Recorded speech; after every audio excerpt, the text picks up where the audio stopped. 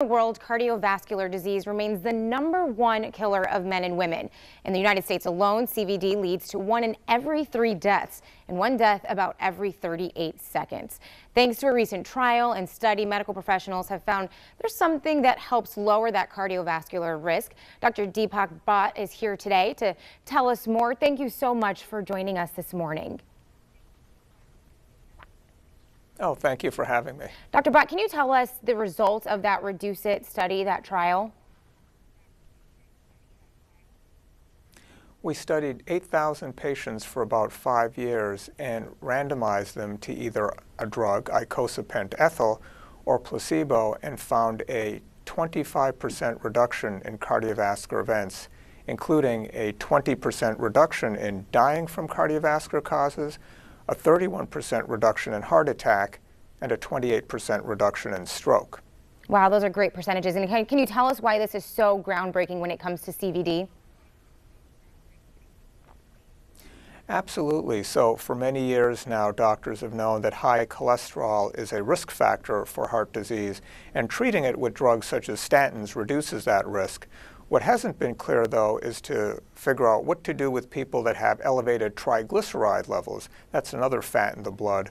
And those are the sorts of patients we studied, finding that even though they were on statins, we could further decrease their risk of things like a heart attack or stroke or dying from those causes if they were on icosapent ethyl versus a placebo.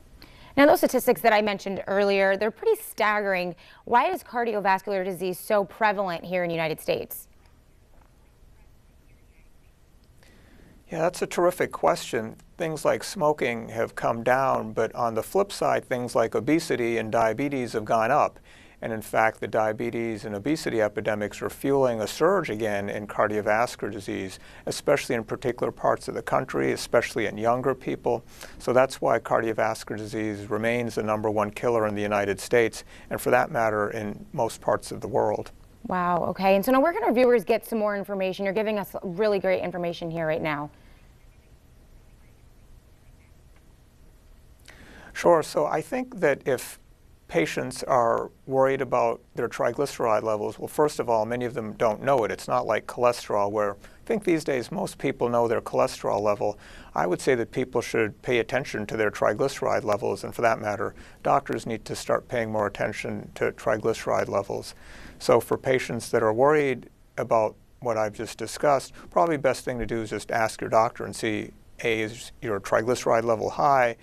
B, do you have cardiovascular risk factors on top of that? And C, might you benefit from this sort of drug, icosapent ethyl? All right. Thank you so much, Dr. Bhatt. Thank you for having me. And thanks to Amarin for sponsoring that segment.